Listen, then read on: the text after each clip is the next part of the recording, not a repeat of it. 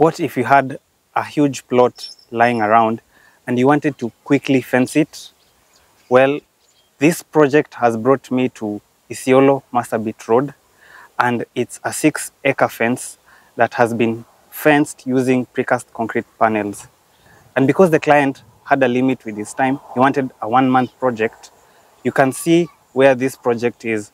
It has taken like 3 weeks to fence 75% of the fence, and in about 2 weeks' time, they'll be done with the fencing. So beside me is engineer Kiptoo, who is in charge of this project, and he'll take us through the 6-acre fence that has been done using the panels. So Ian, welcome back to the channel again. Asante. Okay, yeah. So give us some background about this project. Okay. This project entails fencing using precast. I think total meters is about 634 meters, and now we are fencing it entirely using precast. So the client had a very short time frame, and then he wanted to try out using precast. So we gave him a solution. We put one panel at the lower, below the ground level, and then 4 panels up.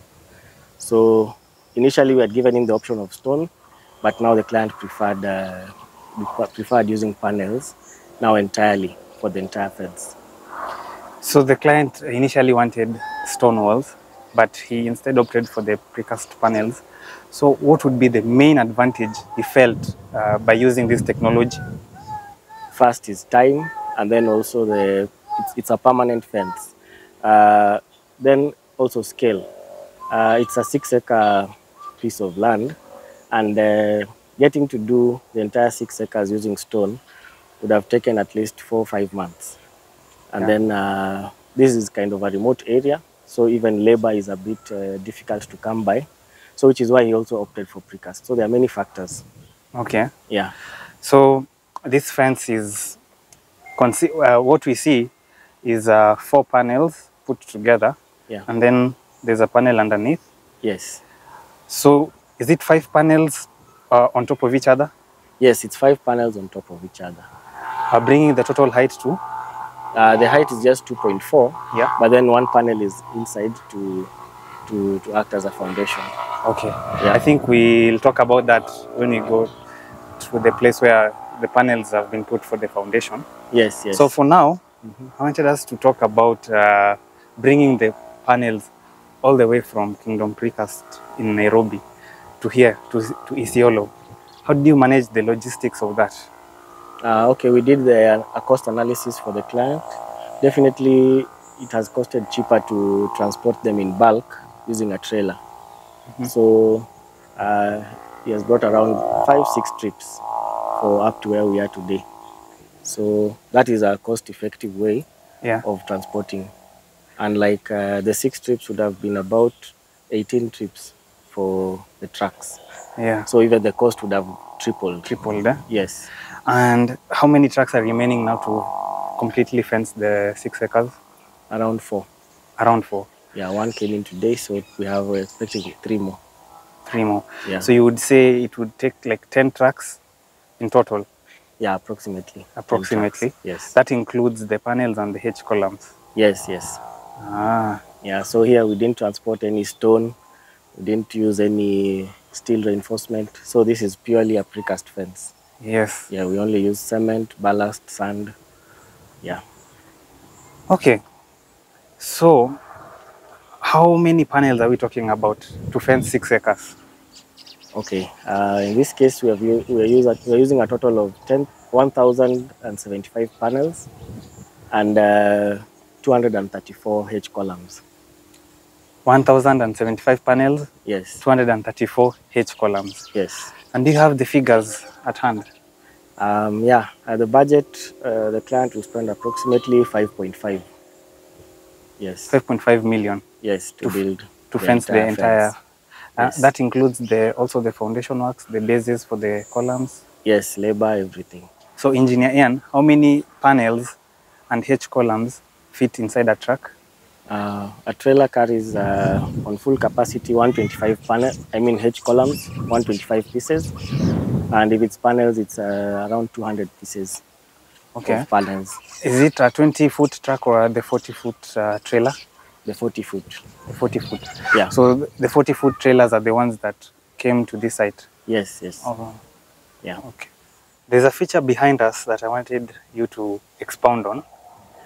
These are two H columns that are brought together to create a distinct line separating the two. Why does a precast panel fence have this feature? Okay, this is an expansion joint, and it's there not only in the precast but also the normal columns. Yeah, so it helps once you have long spans, they are put in between to help separate the two. So like in this case, we put it after every 30 meters. So all along this side, we have like around 6 on either side. Yeah. Mm-hmm. Yeah. So every 30 meters? Yeah, every 30 meters we put a double. Yeah. Okay. But in areas where the foundation is like black cotton, you put it much nearer. Yeah, so it depends on the foundation. So and the if it ground. What are these soils? This is loam soil. It's not red soil. This is a mixture of clay and red soil. So this is loam. So this is normal soil, you would say. Yeah. Now, for black cotton soils, yeah, what would be the intervals? Say 15 meters. Oh, so it would be like half. Yes. What would be the span between the one H column to the other H column? This is 3-meter spans. Mm-hmm. Yeah. So is that the recommended span? Yeah, that's the farthest we can go with panels. Mm-hmm. Yeah, because our panels are designed a maximum of 3 meters. Now, between these two H columns, there's a panel that has been buried beneath the soil level. Yeah. Would this now be the foundation for the rest of the panels? Yes. Now this is what we have buried underneath. Then now we have concreted the columns. Then we would again concrete at the sides. So the columns would hold the panels in place.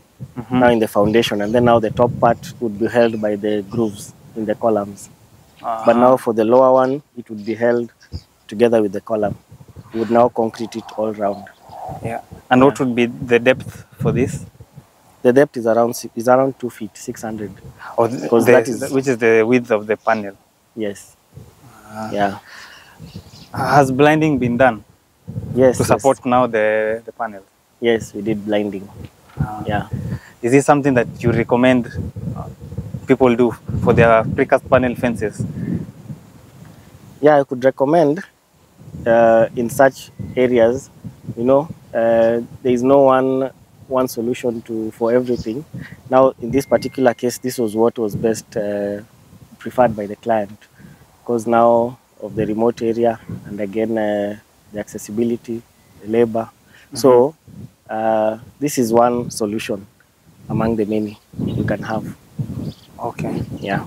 Now, I wanted to ask, this being a remote area, we are in Isiolo. Yes. On the road heading towards Marsabit, yes. And water is a challenge here. Yeah. Because of using precast concrete panels, has there been any challenges with water? Have you used a lot of water here on these projects? True, we have used like around 70% less water, because by the way we have an issue with water. Yeah. So even getting water at the site, even to be able to do this now in the traditional way, would have been next to impossible. Yes. So this has really also saved in terms of the water use. Yes. To ensure the success of such a huge project like this, fencing 6 acres, I'm sure there were things you had to plan out in advance before you even came to site. So what was your planning initially before you started out this project? Okay. First and foremost, we do a design for the fence. Then I'll provide estimates. Then we're in discussion also with the client's technical person. So we had a lot of back and forth. So we discussed about the design. I was able to come visit the site and then now do my analysis and then now plan on now mobilization once we got the go ahead to start. So we did the mobilization. We brought our team. So we just coordinated everything together with the client. And the advantage of precast is it's easy to pre-plan and thereafter take a short time implementing the project once you've handled over all aspects of the project. So the advantage with precast is there are not so many contingencies. If it's X number of panels, X number of columns, it is usually that. If there is a small variation, it's usually slight. So that's the advantage with precast. It's easy to plan. So the client can know beforehand the cost. Yes. And not expect a lot of contingency in the end. Yes, yes. Beside us is the corner. Is one of the corners of this plot, and there are 2 H columns. So why should a corner have 2 H columns? In the same way as the expansion joint? Okay, so one H column is placed facing this way to allow the panels to be inserted that are going to this direction. And then this other H column is placed on the other side to allow for now these other panels to be inserted, which are now going to this direction. Okay. So they allow for a change of direction. Yeah. Yeah. And how did you ensure the same level for the entire fence? Okay, I used the machine to put the level across all the areas because believe you me, the hose pipe would have taken a very long period with the inaccuracies.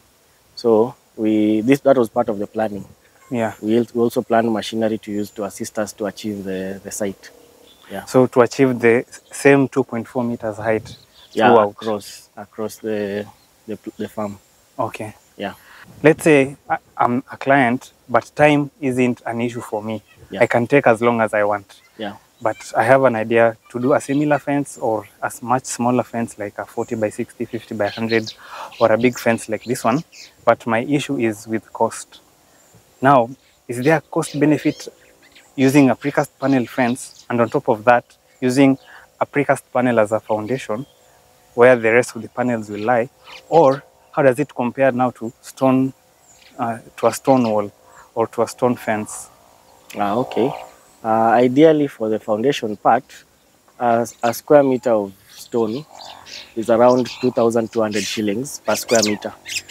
But you see, for the panels per square meter, we have 1,300 shillings. So that's where the cost, square meter. Yes, that's where the saving comes in. But some areas you find there are quarries nearby, so stone is not an issue. So you can use stone. But you see in an area like this where stone is an issue, water is an remote issue. Yeah. So there are factors to assess. Okay. Yeah. And is it advisable to do a similar project but at a much lower scale, like for my plot, which is 40 by 60, 50 by 100? How does it compare? Yeah, you can do it for whichever scale you want. But the main thing is the analysis of the foundation. Because if you have areas with black cotton or where you really need to strengthen your foundation, I cannot advise. You just have to use the stone. Yeah, so it depends on the area, and because some places where the foundation cannot allow needs a strong foundation, you have to use stone. There are even cases where I've put 2 courses of stone beside each other to reinforce it. I remember a site in Kiambu where the height was over 1.5 meters, and it was an area on a hilly location. So it depends on the assessment you do for your foundation to see now which would work for you. So, but for this site, because of the soil, yeah, doing the panel below ground was advisable, was suitable. Yes, this was the best case, and this was the best ideal use. To achieve the time factor and also for the cost and the foundation. Also the to be able to implement it. So guys, I hope you found this video informative and useful.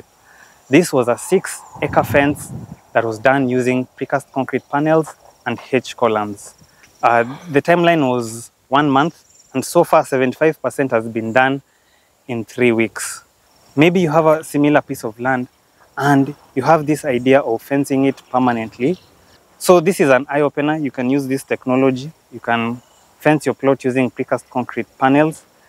I've gone to various sites showcasing fences, showcasing houses that have been built using precast concrete panels to create awareness, to educate you, and to show you that it can be done.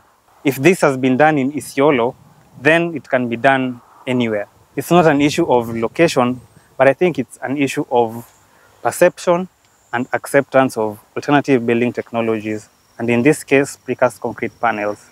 That's been it for this video. I'm Muema. Thanks for watching, and I'll see you in the future video.